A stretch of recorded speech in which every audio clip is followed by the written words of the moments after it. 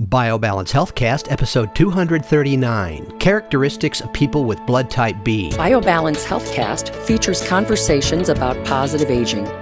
Your hosts are Dr. Kathy Maupin, Medical Director of BioBalance Health and a leading expert in treating symptoms of aging, and Brett Newcomb, a licensed professional counselor.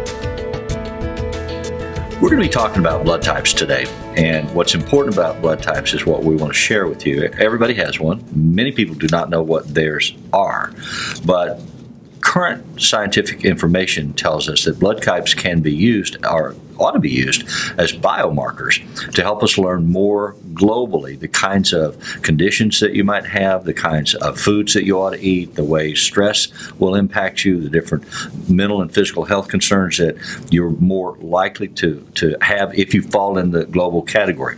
So we want to make the warning that these kinds of information are sort of globally useful, not always specifically predictive or specifically indicative. That if we say, type B's manage stress better than most, then blood type B, then you can say, well, gosh, I handle stress really well. That may not be true for you. You may have learned not to handle stress well. You may have learned through growing up in your family to eat a lot of pasta with tomato sauce. And what we're going to tell you today is that tomatoes and tomato sauce isn't good for type Bs, and we're going to tell you why. So we're going to be looking at blood type B as a biomarker for exercise, diet, lifestyle, illnesses, what it can tell you. Right. And to me, this is a cheap way, because it's like a $6 test, a cheap way of doing your genetics. And because they're on the same gene as the A, B, or O antigen, which is a protein. An antigen's a little protein that's stuck onto your red cells. So on the same gene that programs that, like the architectural plan for your body, is the gene for how your cortisol works, how the enzymes for cortisol work. In other words, that's your stress hormone, epinephrine or adrenaline, and cortisol are the two hormones that are secreted when you're under stress. So how long those hormones last in your system, how fast they're broken down, and in some cases how long they are sustained in your system, determine how you feel under stress and how you handle it. So there's a mechanism we're talking about. We're talking about genes that are all piled up together with this blood type marker, which is ingenious, whoever figured this out. So, in fact, Dr. D'Adamo is the physician who wrote all the books about blood type, and he tied in all the research together, and he did his own as well. So it's not only how we handle stress, it's basically what our immune system, how it works, and what we are good at. Are we good at killing bacteria or viruses, or are we good at killing cancer cells? Believe it or not, here's how that works.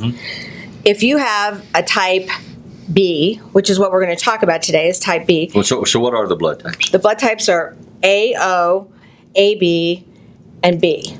A, comma, O, comma, AB, comma, and B. And B. So we're going to talk about type B today. Right. That's right. Sorry.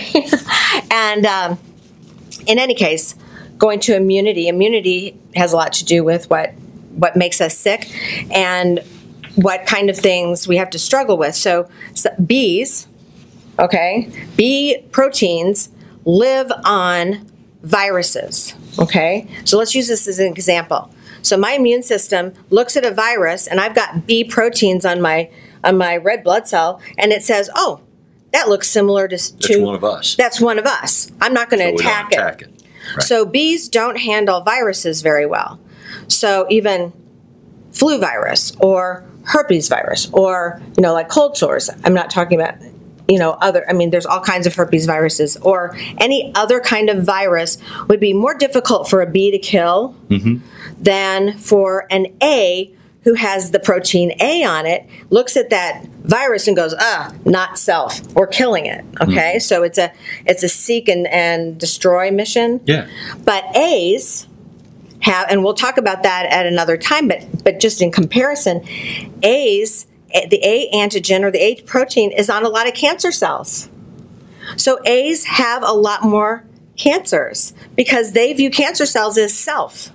They go, oh, So they don't fight it. they don't fight it. So they're not going to increase their immune system to kill that cell. So it's not just about the number of T killer cells you have or the activity of them. It's really about what they're honed in on killing, and they're not going to kill some cell that looks like your own body. So they're like targeted missiles. They go through your bloodstream looking for foreign substances that could be damaging to the body, and they attack those. That's right. But if it's like when a jet airplane in the Middle East is flying around, they send out a radar signal that says friendly or foe. I mean, it's a recognition pattern, so that you know not to arm up and go after them because they send the right signal. That's what. Yeah, they have some kind of little beeper that tells them that that's them. But in our bodies, we have a protein. So the only thing that happens with bees is when we finally make a response to a virus, we sometimes overreact, and then we kill the virus, but then we kill some of our own cells that look like the virus. Okay. So oftentimes that means autoimmunity, like rheumatoid arthritis or lupus or MS. So that's one of the ways immunity affects B blood types. The other thing that that is connected to all of this is the neurotransmitters. In our brain, we have chemicals like hormones, but they're neurotransmitters that communicate and bathe our brain in these chemicals, and they make us either happy, sad. They work between our neurons. They're dopamine, norepinephrine, and serotonin. Serotonin, we know, is the antidepressant hormone. Norepinephrine is also an antidepressant hormone, but it also can be an anxiety hormone or neurotransmitter. And then there's dopamine, which we need for neuromuscular control. If you don't have enough dopamine, you have Parkinson's and you shake, kind of have a tremor or a tremor of your head like Katharine Hepburn. So all of these, the amounts of them, how just like cortisol, how long they last in between the neurons, and if they're metabolized quickly or slowly, are determined on the same gene as your blood type. So people have, like, bees don't have a big problem with neurotransmitters. In general, their neurotransmitters are pretty balanced. But some of the other blood types, like O's, have a problem with dopamine and have a problem, which leads to a problem with like alcoholism, some kind of addiction. Excuse me. So it's important to say, though, that bees can be depressed. Yeah. I mean, it's not an absolute I've been depressed, and I'm a bee. specific. But it has to do, what's important here is to learn what you can do to maximize the positive outcomes, the positive benefits, and minimize the negatives. For instance, what happens with bees very often when they get overstressed for too long, although they handle stress better than other blood types, globally, generally. You may not specifically be that example, but bees generally do. When they get overstressed, what happens is they lose motivation, they lose mental focus, and they just numb out. They become almost vegetative until their body can restructure itself and get them up for another round. So you can have these effects, or you can learn that you are subject to these effects and try to do some behaviors about the way you meditate, whether or not you do yoga, whether you exercise, what kind of exercise you can do, what you eat, how you sleep, your circadian rhythms. There are things that anybody can learn without expensive investments to do to moderate their potentiality. But the reason the blood type's important, okay? Yes. So I have a friend who's an exercise expert, okay? And she's an O. Yes. And you try to exercise with her. And I try to exercise with her. She wants me to exercise with her. Yeah. She's killing me. I mean, because O's are full court press. They can run forever. Their stamina is amazing. They feel great when they run. And if I do that, that's not how I exercise the best. If I do that, then I get more tired afterwards. If I hit a certain level of aerobic exercise, I end up being more tired. It uses up my stamina. So you're less likely to get a runner's high and burst into another level of performance. Right, I don't. Is more I've never gotten a runner's high, even though I've in college, I ran all the time. I mean, I ran for stress relief, but I never really got that high. It was just something to go do with nervous energy. Bees have to have, and I'm a bee, has to have balance. Like my perfect day is some creative activity, some exercise, but not necessarily running, maybe lifting weights or yoga or hiking or walking the dog or something like that. And then having some relaxation time where I get it all together, kind of get my brain together, and then some work. That's actually what Dr. D'Adamo recommends as an exercise protocol for type Bs, that they need to do hiking, cycling, tennis, something that involves physical activity but also is a mental challenge or mental stimulation. Yeah, mental focus is important. You have to be thinking about something or not doing just two things at mindless, once. repetitive right. running where you hypnotize. But what if you're a bee and your mother is an O and she says you need to be running. I guess your mother wouldn't be an O. Anyway, if you're a your bee, stepmother is an O. No, your mother could be an O because she could have a B and an O, and she gave you one of the O's. I mean, she could be an O and an O, and she gave me one of the O's, and your dad gave me the Thank God B. for Gregor Mendel. So yes, 75% chance of an O. Yeah. Anyway, so yeah, she could be a no. But what if she tells me what's good for you is what's good for me, and what's good for me is running, and you have to run with me, and you have to do marathons, and I am miserable afterwards. Right. Miserable, and I don't feel good, and I haven't had my creativity, and I haven't stretched, and I haven't worked that day, and I haven't had any mental challenge. Mm-hmm. I'm not happy. So what I'm telling you is that this helps you figure out why everything your mother told you doesn't work if they're a different blood type. I mean, you have to find out what's good for you and try it. So activity-wise, mm-hmm. lifestyle-wise, it's very important to know that and know you're not doing something wrong when, I get shamed because I don't run. I don't go do this. It isn't good for me. No. And so some foods aren't good for you. That's the next step is not only is it our lifestyle and not only is it how we live our life and exercise, but it's our food. Chicken Parmesan would not be good for you as a mainstay of your diet. No, and I love chicken Parmesan. And so the reasons being chicken, high lectin, and tomato. Okay, so lectins, let me just explain that. Lectins are proteins that are in foods.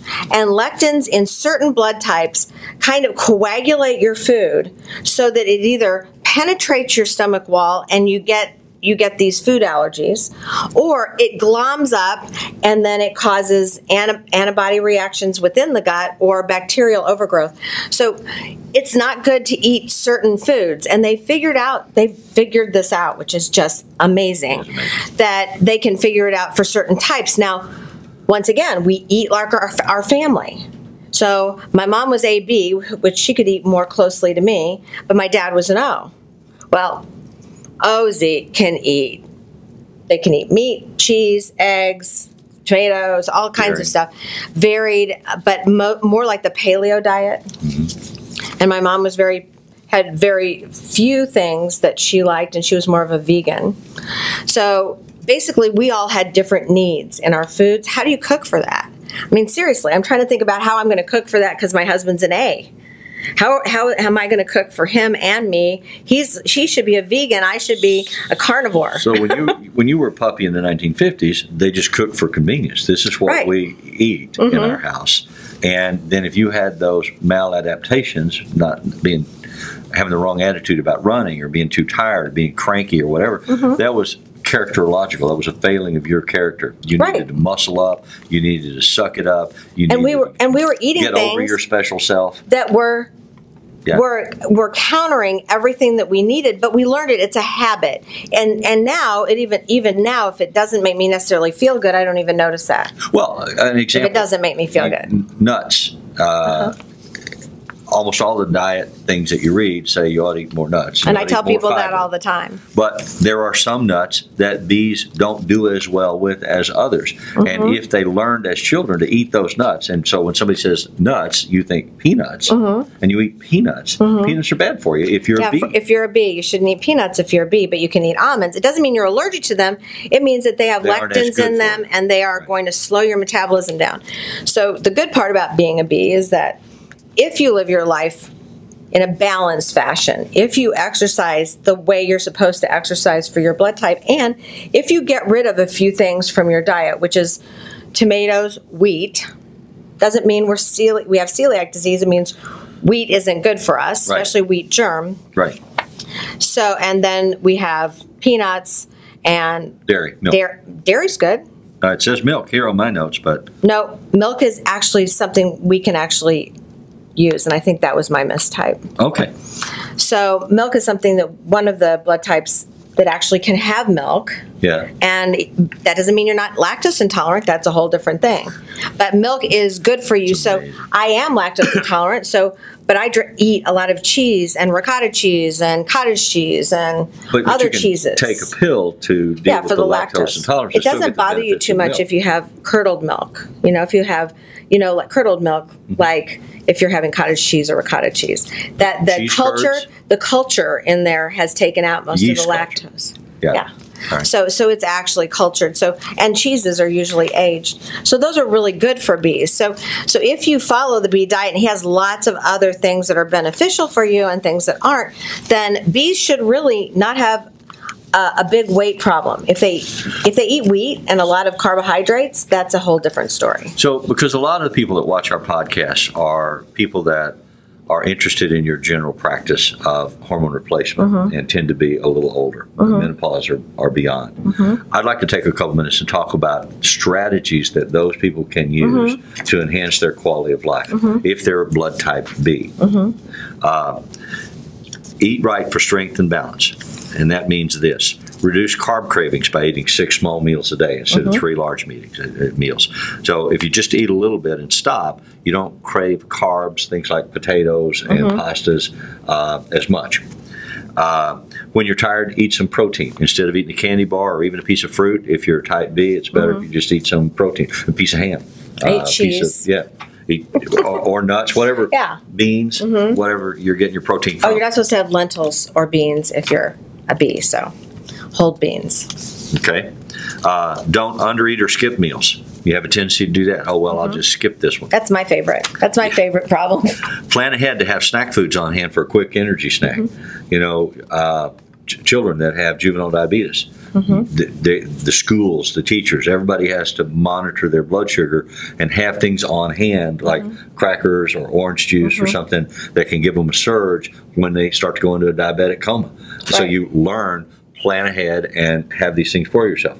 If you're a type B, you can plan ahead to have some quick... Protein's harder to carry, though. Well, it is, but again, it is doable. Yeah, nuts are easy if you pick the right type. Right.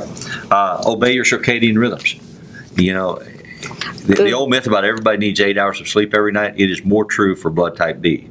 And that's the one thing I didn't do. I was 29 years. I was a gynecologist, obstetrician, so I'm up all night long. Yeah. And then I'm napping during the day and working during the day, and that's when I gained the most weight, was when I was doing that job. There are strategies to adjust your circadian rhythm. If you have a night job and you're a type B, you can arrange the lighting and you can take melatonin. There are things that if you have to be a night person, you can do to help adjust that circadian rhythm. I wasn't either. Well, I was both. I understand. I was both day and night, but if you have a night shift, the melatonin part of what we're talking about here really is how you can make accommodations if you know what your blood type is that can make your life a little smoother and easier.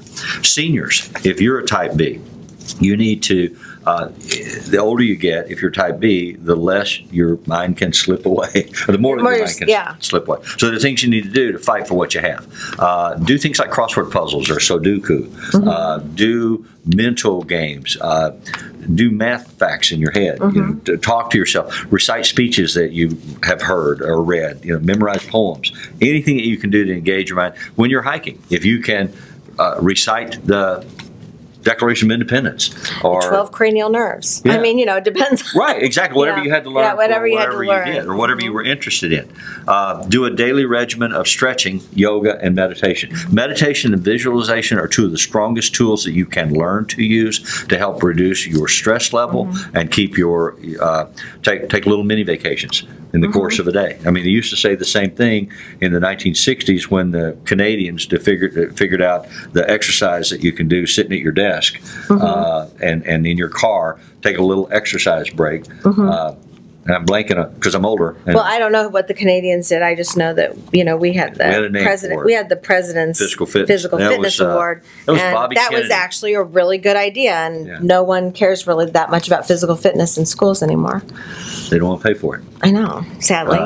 Pay attention to hygiene and safe food preparation. You're more susceptible to bacterial infections than others. As you Your get old. sense of smell declines as you get old, and you don't recognize fresh as readily. So you may need to have a smeller. Honey, smell this milk. Is it okay? If I did that with my dog, it would be gone. Exactly. No, a person smeller. Your dog will say, yeah, that's good. Yeah, that's good. I'll eat it. Maintain your circadian rhythm. Be sensitive to it. Go to sleep when you need to go to sleep. Get up. My perfect day would be schedule. going to bed at like 11, but 11 is taking what they a recommend. 2-hour nap. Yeah. Or between 3 and 5. That would be the European schedule. Yes. That would be awesome. And then finally relax and Never meditate happens. regularly. So there are strategies that can improve your quality of life, your enjoyment of life, and decrease your risk exposure to negative impacts that can happen to blood type Bs. Now, this information in Live Right for Your Blood Type, in the book by Dr. Peter J. D'Adamo, is available for all the blood types. He breaks each one of them down and talks about the same kind of things that Kathy and I have been talking about today. So if you are interested, you can get his book and see what he has to say about your blood type. But please remember again, not to overgeneralize, not to overglobalize. You need to be, it's like, as a counselor, one of the tests that I would often ask people to take to provide information for us to work on is something called the MMPI, the Minnesota Multiphasic Personality Inventory. And it has been normed on nearly 100,000 people. That many people have taken it. So when you take it, it's like 700 true-false questions. Yes, no, yes, no, yes, no. You get a profile back. What I was supposed to do with that, it would highlight certain things like suicidal thoughts. And I would say to you, Kathy, if you answered these questions this way, tens of thousands of people have answered this question this way, and they consistently have this concern. Do you have this concern? And you would say yes or no. And then I would take that at face value. And if you said no, then okay, you're an exception to the rule. So that's good. That's fine. We know that now. We can work around something else. But if it's true for you, then we want to face that so that it doesn't blindside you. So they're not absolute. You have to check and see, does that fit me in the way I live? And if you have, I don't have a lot of viral infections. That I don't get the flu. I, in general, don't have a lot of those because kind of infections. Because you do a lot of those compensatory strategies. Right. I may not even the way that you exercise. The way I eat, or I also take an immune complex, which is colostrum. It's cow colostrum, chewable, and whenever I start getting sick, that helps build my immunity to a virus. So I don't have to depend on my own body to do it. It gives you IgA, which is in your lungs and your intestinal tract, so you can fight it. So there are ways to, if you know what your weakness is, there are ways to compensate for that, and that's why we're talking about this. So you can live your life in a very healthy and productive fashion without letting diseases kind of move in on you and you go, oh, I'm so surprised. Why did I get this? So if we think we're fighting everything, if I think I'm fighting cancer, which is very low in bees, and bacterial infections, and if I'm trying to fight it all, I don't have enough energy to fight it all. If I know what I'm fighting, that my weakness is, it's much easier for me to fight that than have to think about all of this, right? So that's what this is doing, or I want it to do for you, is to take a look at his book and then see what your weakness is by your blood type. And you can even get your blood type done. You can order them on Amazon, a little blood type test. It takes a while to get because we were trying to get one for Brett and it's been over a week, but we'll get it. And you just stick your finger and do this little chemistry test, and you can tell your own blood type. So you don't have to go somewhere to get that. And then you can see where you stand. You probably would know if you think back about your history, but we don't always think about that. And know that your parents and your children may not be the same blood type. So, you're going to have to kind of examine the family meal and special, different food for different people in the family. But in any case. So when I was growing up, and my dad used to say, we don't run a short order cafeteria here. Everybody eats what's put on the table. He might have been wrong. Well, he didn't run it. He's not going to run it. He didn't really have, the time or the energy to do that because he was taking care of you guys. So yeah, he didn't ever say eat it, you'll like it. He said eat it, you'll live till morning.